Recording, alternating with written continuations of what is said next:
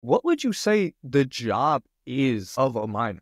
Would you say it's just maximize your score in a particular subnet under that scoring, or is it, try to produce the best intelligence you can, or would you categorize it a different way? I think this is one of the beauties of Bittensor. I think